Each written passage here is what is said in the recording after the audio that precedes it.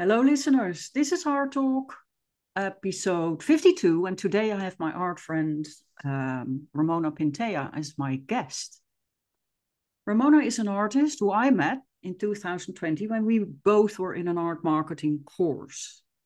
And soon Ramona left and took off on her own and conquered the world with her Urban Queen.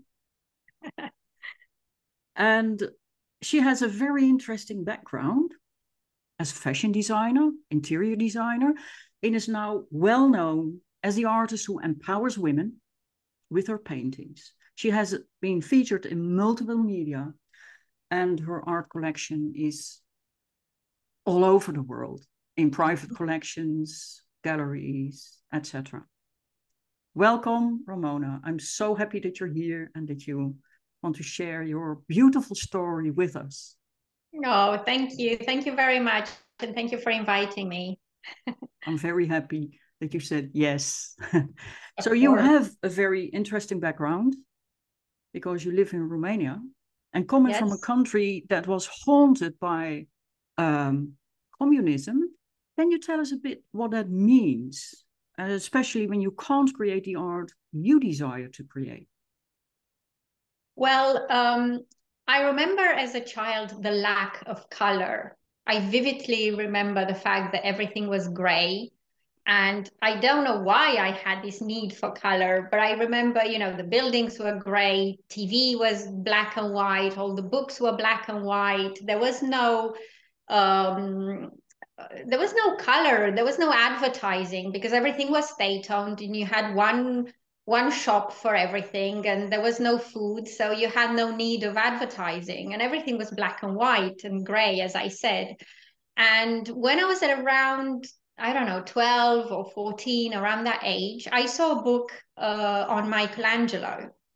And I remember looking through that art book and I was so impressed. And I saw, all the beautiful paintings and the Cappella Sistina. And that created one of those moments that you see in movies. I had that moment when I said, oh God, if I can escape this place, I will go somewhere where there's color and there's beauty. And that really inspired me. And of course, I did left after communism fell just a few years later. And actually, on my 30th birthday, I was standing in the Vatican in Cappella Sistina, watching the beautiful work of Michelangelo and admiring it. So, those moments that they pinpoint in movies, I think they do happen in reality too. Yeah, I truly believe that. Michelangelo, Leonardo da Vinci is specifically one of mine. I have more people I talked with who have this, who saw their work and had like, oh my God, yes, this is what I need to do. Yeah, I didn't think that's what I was going to do at the time. I didn't want to become an artist. I just wanted to be surrounded by beauty, I guess. Beauty. I guess that was the longing that I had at that particular time. Yeah. And the emotion that created in me was very, very strong. So, I'm happy that I get to be an artist and create emotion through my paintings somehow. Well, you absolutely do. And because you went to London art school and then you went into fashion design. So you created a lot of beauty because fashion is beauty and emotion, right? Yeah. And how did this help you later when you took on art as a way of living? Well, I went to London and that's where I discovered painting and I fell in love with painting. I loved it so much, and I did an A-level course in fine art and all my teachers told me to go to uni to do fine art, but I came from a communist country with this mentality of the starving artist, and I went to London by myself, so I needed to support myself. And I thought, I didn't come from a starving upbringing to go into a starving artist career. So I went to do fashion design thinking at least I can get a job, as a dress dressmaker, as a pattern cutter or something. So, but then when I was about 25, I opened my own fashion business. So I went into fashion. I worked for various fashion designers and companies, and then I opened my own business. And I had a really wonderful, wonderful time as a fashion designer. You know, growing my own label and selling to boutiques across the country. And I think that helped me tremendously later on because I understood what it means to run a business. Yeah. And when you're an artist, you're actually running your business. You know, Yeah. it's not just about making the product, which was the same in fashion. We were making the product, but we had to still market it and sell it and bring it to an audience and, you know, do the whole thing. Yeah. So that was great experience that has helped me and is still helping me now in the business of art, in the art Yeah, and business. that is so important, right? Because I mean, you talk about the starving artist, Mm. but I was taught the same way. And I don't come from a community like you. My background is different, very different. That's why I asked you, because that's very difficult to understand when you haven't lived it. But the starving artist story was running the same with us. And yeah, and the thing is, you are an entrepreneur and you can see that in everything you do. And I learn a lot of that. I went through your website and had like, oh, wait a minute. That's how Okay. she does Hey, it. this is a good way. Yeah, because that is the thing we lack, right? As artists, we have like, okay, just lock me up in my studio and I Mm. will paint forever. Well, Now yeah, it's you also can't the do that. I balance, right? think there are two very important parts. One is creating art, and then the other one is sharing the art with the world. Yeah, And they take just as much effort, just as much time, just as much energy to do both. But you yeah, have to do both yeah, because, you know, yes, you can paint just for yourself to have your art for you. But if you want to paint for the world and to send a message out, then you have to do more than just rely on being discovered. yeah, yeah, yeah. That is Yeah. great. Um, so fashion and painting are not the only endeavors, because from that you became also an interior designer, winning a 5-star the European Property Awards in London. What attracted you to interior design? Fashion, painting, interior design. I can see a link there, especially as an entrepreneur, but what attracts you in interior design? Well, I think I just let myself be carried, through the journey. I had, after almost 20 years of living in London, I decided to return to Romania. And as I came back to Romania, I didn't really know what to do. And I thought more of being creating a business because that's what I had been doing all my adult life in London. So I made a list of a few businesses that I can make. You know, I wrote down 20 businesses that I could start. And I remember I actually saw that journal a while ago. And on number 5 was have an interior design business. And I think that attracted me the most because it's a creative business. Yeah. And I started from zero. I mean, when I came back to Romania, I didn't even know where to buy a light bulb from because the country has changed so much in 20 years. It was unrecognizable. It wasn't the great communist country that I had left 20 years before. But I adapted and I loved it and I started from nothing and it was a great business. I enjoyed it. Yeah, I had employees and I had some really interesting, really fun projects that I did. So it was fun. Great. It sounds really, yeah, it sounds really that you took off a path that learned you how to be creative and learned you how to be an entrepreneur, to shift into art and because you have the knowledge and you know what to do and how to work it. And that is amazing. Also in your marketing. And did interior in design and having a boutique also help you with your paintings itself? Placing them in interiors and... No, because I didn't actually place my art into interior design places at all. What happened was, as I was doing the interior design business, I started painting again. So it was only when I came back to Romania, I got back into painting, into art, and I was doing that at weekends, and I was doing that at night time, until 2 o'clock in the morning. I'd be painting in my spare bedroom, as you do. And I loved it. It was so soul fulfilling, and it was just fun. Like, I'd run a business during the day. I'd have a 4 or 5 year old girl, a daughter, and paint all weekends and all night. But I loved it. And what happened was, we went on holiday to the States. And every time I go on holiday, obviously, I'll go and visit a lot of art galleries and museums. And this particular art gallery that we were visiting had an open call for artists. And I submitted, I left the gallery, I took the information, I submitted, and then they accepted me to to present my art during the Art Basel Week in Miami in December 2013, I think it was.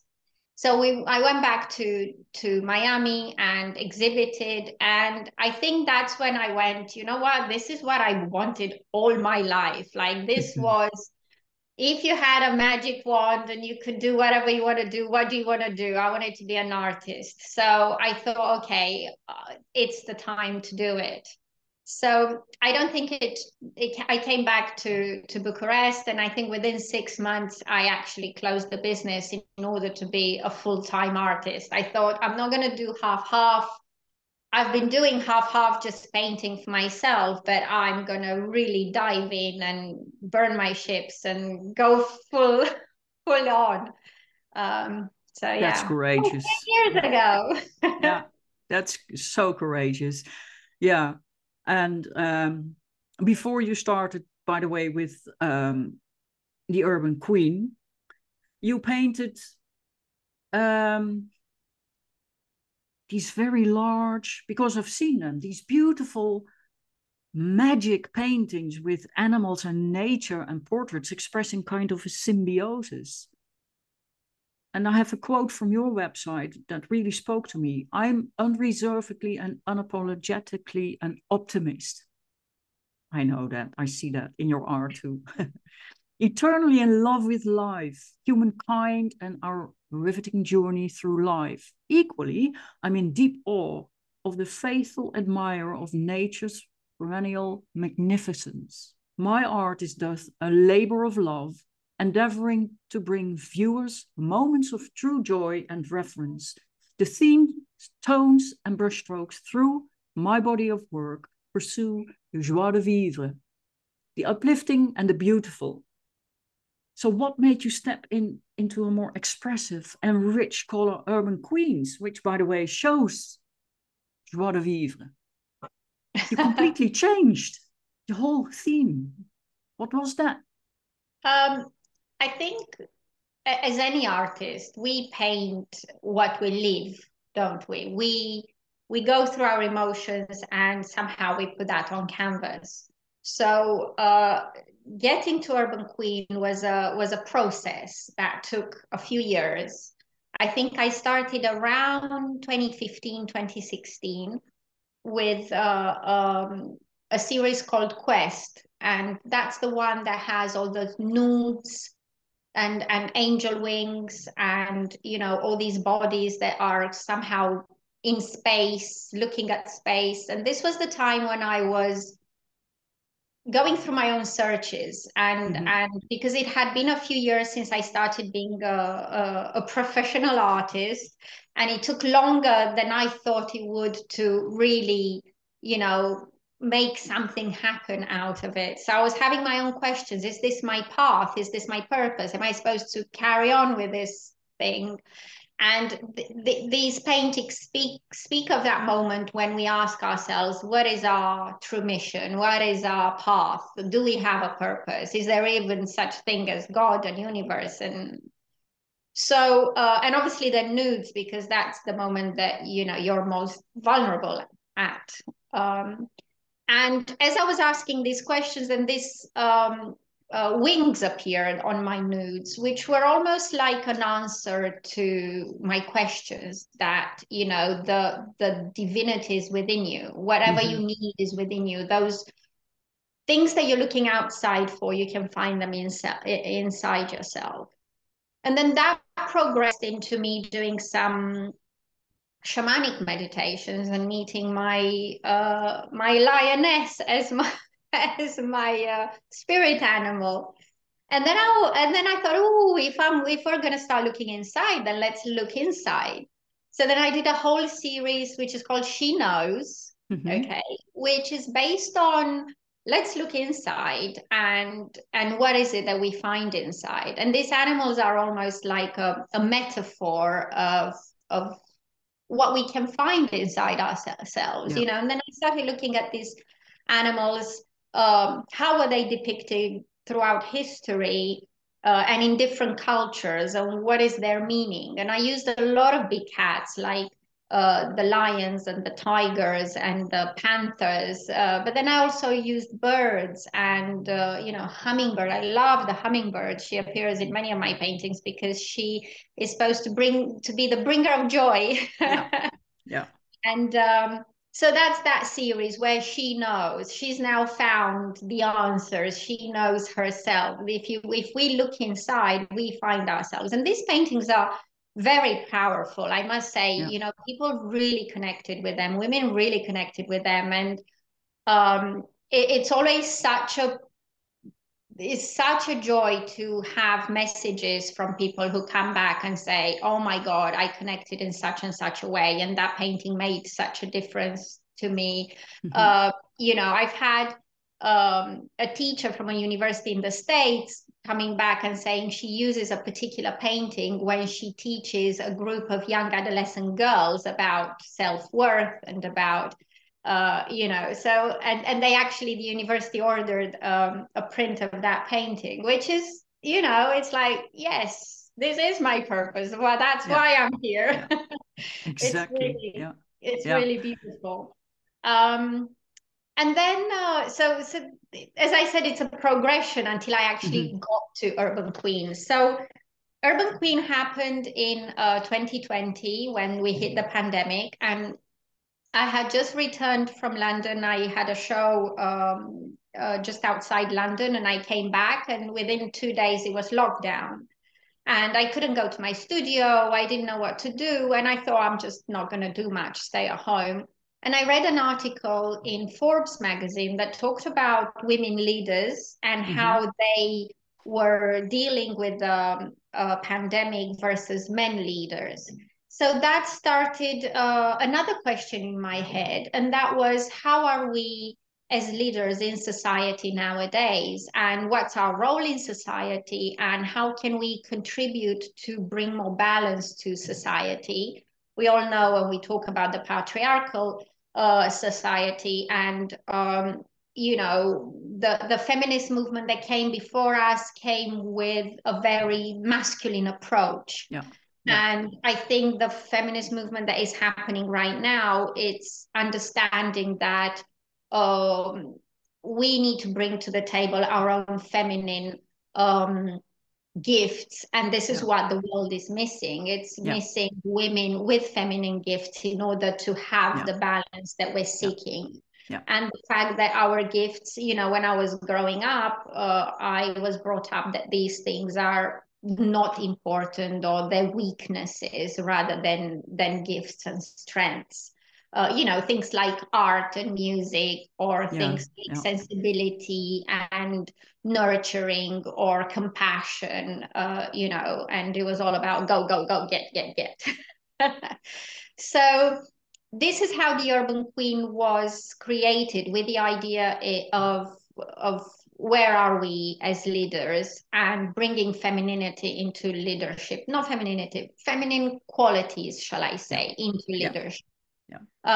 So that's why, the portraits are feminine portraits, but in a leadership position. And also the crown, because to me, a queen represents somebody who is a leader, He's but a also leader. somebody who serves her people. Yeah. And I think women are more inclined to look at the community when they are leaders, Yeah. and to be more,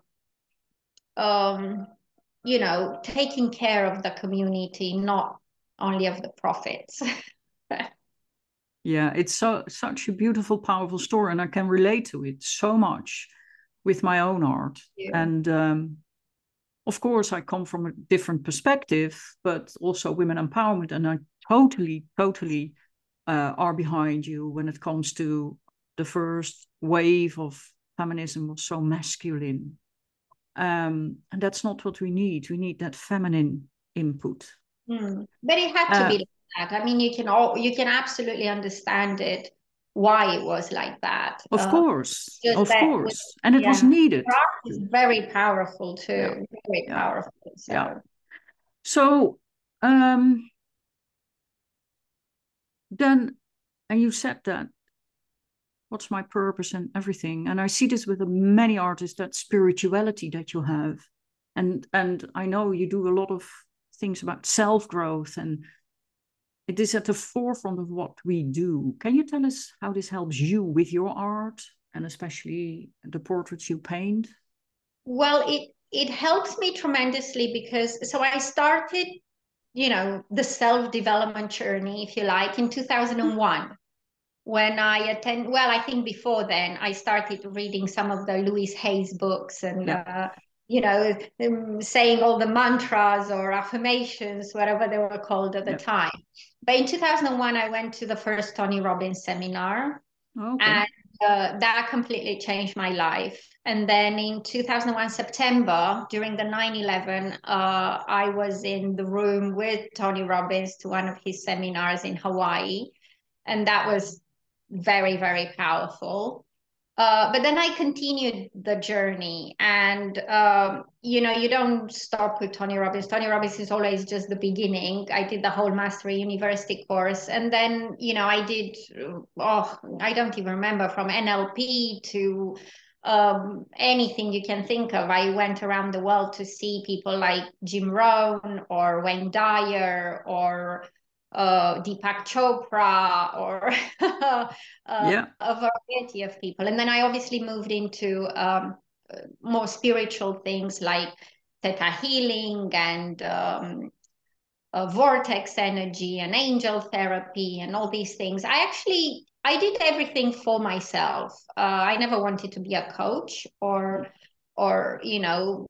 coach anybody. It wasn't something that I wanted to do. But for me, growth and growing and learning, it's a big part of who I am. So I really mm-hmm. needed to go and do a lot of inner search. And I think, I don't think, I am absolutely sure that this is what helps me be in a place in my life where I am happy. I know how to look at the things that make me happy, and ignore or put aside the worries and the concerns, and just, deal with a problem rather than worry about the problem, and create some sort of a joyful life for myself, because at the end of the day, that's why we're on earth. Mm-hmm. And when I create art from that point of view. Yeah, I want somebody to have my art in their home and to feel happy about it and yeah, passionate and joy. I want to bring happiness into people's lives. I think there's yeah, enough misery out yeah. there. Turn on the news Yeah, and you can see misery. Look at my yeah, art and feel happy. So exactly. I jump on the trampoline before I paint. I put my music on loud. I dance. I create it with this energy, which I hope that it kind of goes through into the painting. It And obviously, does. the It colors that I does. use Yeah. are very bright and cheerful and colorful and happy colors. So I would say 100% my whole journey as self-development is coming through and it's helping me in my art. Absolutely. Yeah. And I think that's for many artists. Most of the people I spoke with have this journey. I had the same like you. I started early, beginning of the 90s with Louise Hay, You Can Heal Mhm. My Life. Yes. And later I took it on again. Abraham Hicks, Yes. Deepak Chopra, Neville Gordon, Mm. a lot of these people. I'm Yeah. not, Dr. I Joe haven't, I Dispenza, have I'm seen really looking something forward Tony to. Robbins, but, and yeah, I'm not a coach either, but it is so important to feel that wholeness within yourself and that energy that you can generate to create that, what you have on your inner, on the inside, to put that on the outside. And yeah, I also have that when I paint people who smile. Oh God, have that smile in your house. You know, when you wake up and you think, oh, another day, you look at the painting, you think, that's, oh yeah, I need to smile. Or if she could do it, then I can too. Something like that. You know, it's empowering. It is bringing Yeah. happiness and joy and beauty. And we Yeah. all want to be surrounded by beauty, isn't it? Yes. Yeah. Absolutely. Well, when I was painting these urban queens during the pandemic, I started sharing them on Facebook and Instagram, and that was probably one of the, because before I worked with galleries in London, and I didn't really have a connection with a collector. Mm-hmm. Um, and when I started doing it online and people bought the paintings and came back to tell me how it makes them feel and how it changes their lives. And I think that was a tremendous discovery for me. It was so Mm-hmm. beautiful to actually be in touch with a collector. Yeah. And Yeah. especially was during the pandemic, and I had all these women saying, "Oh my God, I remember Kristen from San Francisco. She's a nurse and she was working in front lines. We were all in lockdown and she was in hospital, and she was texting me in her breaks. She was saying, "Oh, I'm in the car now. I don't have time to go home because my shift starts in I don't know how many hours. But I just look at your art and it gives me." So much strength and courage to carry on. And I have two daughters, and I'm thinking, what's going to happen to the world? And I hope that, we're going to make it. And she ordered three paintings, one for each of her daughters and one for Mm-hmm. herself. So, Mm-hmm. things like that, it's what makes you think, okay, it's all worth it, spending all Yeah. the time alone in the studio. It makes it all worth Definitely it. is. Definitely is. But it is also nice to connect between artists. I mean, we had a chat lately and I really loved that because it is lonely and it is Yes. good to share some insights or feelings about that.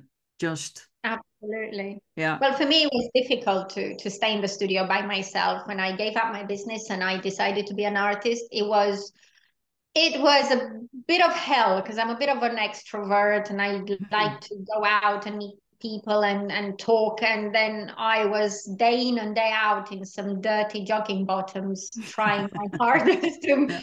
create art that wasn't good enough, and I thought every painting has to be a masterpiece, and I think the first 2 years were a real struggle for me. Yeah. Yeah, Yeah. And I stuck lockdown with it was though. a problem too for people. I'm both. I can be extrovert and I can be introvert. It has to do with who I am.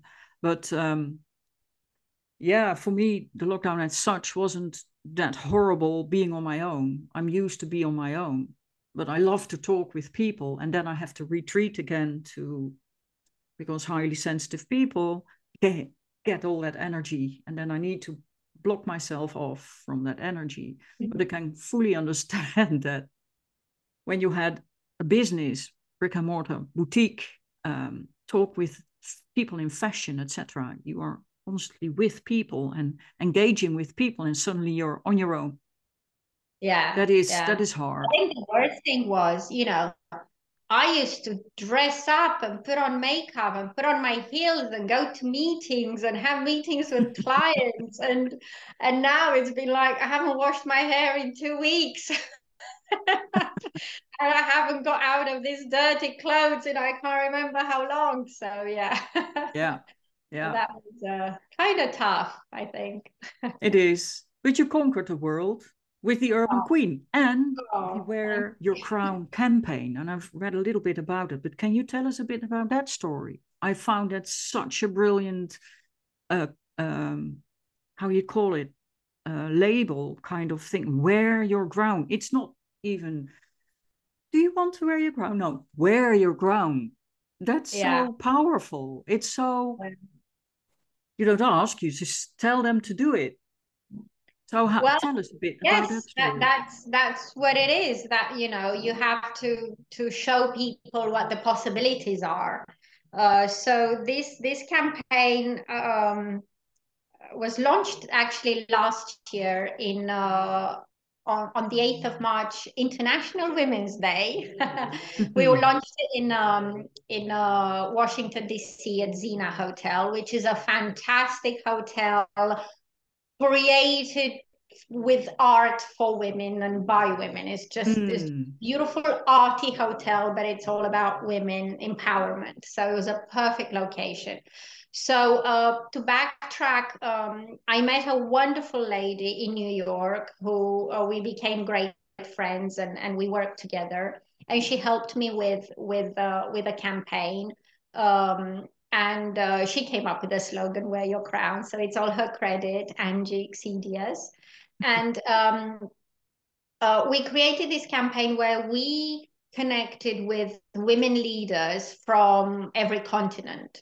So we had, and we approached them. We had from Australia, Casey Donovan, who's a renowned singer and actress. From Britain, Donna Ashworth, who is a poet and she writes about women empowerment. From Brazil, we have um, um, a wonderful businesswoman who has a beauty business, Natalia Martins, and she's Natalia Beauty. From the States, we just have wonderful women from all over the world. I'll tell you all about them, so you put them in the show notes. I think that would be great. Yeah. And we connected with all of them, and I created a painting for each one of them based on my conversations with them and what they wanted to do and to represent. And each one of them um, uh, represented a charity. They chose a charity, and the charity had to be a woman. A charity for women. And through the campaign, we raised money in order to help other women in need. So, it's a great idea and it was a great campaign and it was global. And we asked people to wear their crown and share the campaign and tell your sisters, come on, girl, put your crown on and help somebody. And yeah, and I think it's something that I still need to carry on. I'm still in the phase of how I'm going forward with it. Mm-hmm. Mm-hmm. I love it. It's such a beautiful thing. And I love this whole idea.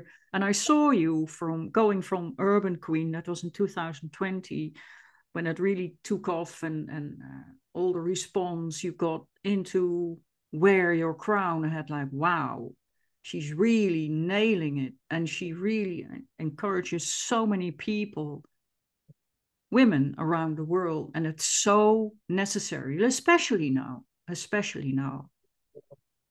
And I love your title, by the way, The Unbreakable Spirit of Women. Yes.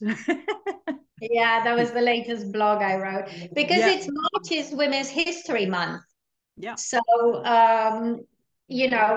March is probably the most important month as far as my art is concerned. This is what Yeah. my art is all about. It's Yeah. about where we've been and where are we going. It's about celebrating the women who came before us and, who opened the doors for us. And it's about transforming this movement into what it needs to be today. And I loved the fact that I was listening to Marianne Williamson, who is running for presidency in the United States. Mm-hmm. And she was saying, we need to run the country like a family, not like a business. I mean, only a woman can say that, right? Yeah. Yeah. How do you run a family? You run a family so everybody's happy, so everybody's healthy, so everybody's taken care of, so everybody's, nurtured. That's how you run a family. How do you run a business? So the shareholders have maximum profits. So Well, that's the difference. yeah, there can This is be. why we But need women leaders, don't you think that a business also can be run like a family? Because Oh yes, it can. I've Oh yes, heard it can. But I brilliant think this is stories why about that. it needs the help of women to grow like a family, Yeah. because this is what women are good at. Women are Yeah. good at running their families. Yeah. So let's Women run are good at a lot of businesses like a things. family. Let's run the country like a family. Let's let it all be. I was watching last night a movie, and it was an Italian movie, and it was all about having no more time. This person who just realizes that the life, just he works, and he doesn't get to see his wife and his daughter, and he realizes what's more important in life. Is it all this work and accumulation, or is it that I'm missing out? He basically missed out at 10 years of his life. Yeah. So it's about this balance, isn't it? It's Yeah. about creating the balance and enjoying life as we have it right now. Exactly. But that is so great that what we can do as artists about this movement, because I have the same spirit behind my work. But ever since the Enlightenment, women have been put away as weak. But look what women do. They run their families, they carry their children, they bring them to this world, they feed them, they often also have a job, often are alone.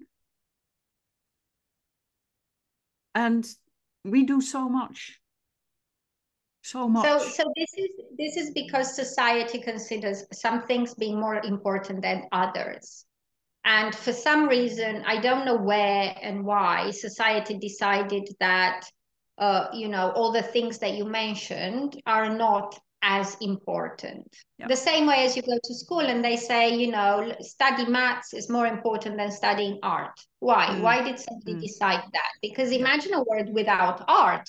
I mean, it would be a terrible world. I don't think anybody would want to live in a world without art. And I'm not No. only talking about, painting, I'm talking about all art, All art, films, theater, music. Think movie, about music. music. Exactly. Yeah. So no, don't put it as a second-hand thing. It's not less important than maths. It's just as important. So I guess, this is the message that I'm trying to say, is just as important. Yeah. Um, so let's create the balance that we need. Yeah. We need men to be who they are. I love men. I think they're great, and many of them are doing a great job. And women are great too. So the balance is about us doing what we are great at, and understanding that each of the parts that we are playing is just as important as the other. Exactly. Exactly. The balance. The Great. balance, Do yes. you have, well, you gave a lot of tips. I think listening to you is one big tip for artists. But do you have any tips for artists who are entering the world to become an art entrepreneur? Who are entering right now? Yes, I Yeah. would say, obviously understand that you are running a business, that you're not just creating art. If you want, your art to be out there. I think young people have it quite easy with technology and with what's happening right now. So they would find it probably easier. But yeah, I would say even going to business school would help you, or do some sort of marketing courses and things like that. And the other thing I would say, just paint what your heart desires, because if you don't, if you transform it into a product that needs to be sold, then I don't think you can. I don't think that's a path. I don't think No. you're creating art. You're just creating a product. So Yeah. first of all, is say what you want to say. You know, with your art, have your message, and Message. then learn how to distribute this message, right? Yeah. Yeah. Exactly. I haven't Exactly. figured it out 100% either. You know, I'm still learning. I'm constantly learning. So But that's what we do. Me too. I'm absolutely. constantly learning. That's why I love these conversations. I always learn from people I talk with. Um, and yeah, but it's amazing. I mean, I think you're an amazing artist and you bring brilliant work into the world. You do a lot for women empowerment, and also as an entrepreneur, you are an entrepreneur and you can thoroughly say that, even though we have to grow, we have to learn till we pass over.